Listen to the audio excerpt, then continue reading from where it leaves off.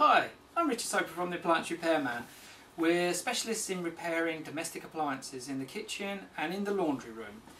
What I'd like to do today is show you how to test a common pump on a washing machine, dishwasher, and other appliances can have these as well.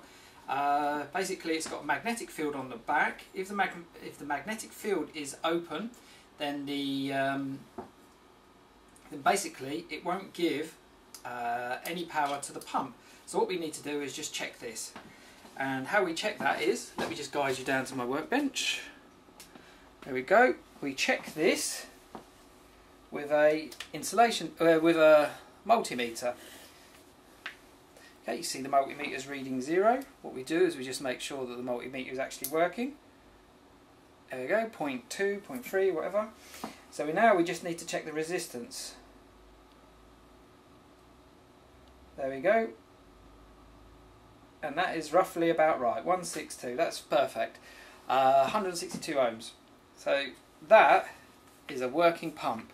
So as long as there's no water in the back of there and it hasn't been pushed out and it's not aged, it's a brand new pump as you can see, it should be around about 162. So if yours is reading anything other than 162, typically it's because the copper wires that create the field, the magnetic field, they will be basically moulded together. If you've got any other reading apart from about 150, 170 is good reading. So anything other than that, basically a dead short means that the copper wires have all wound together.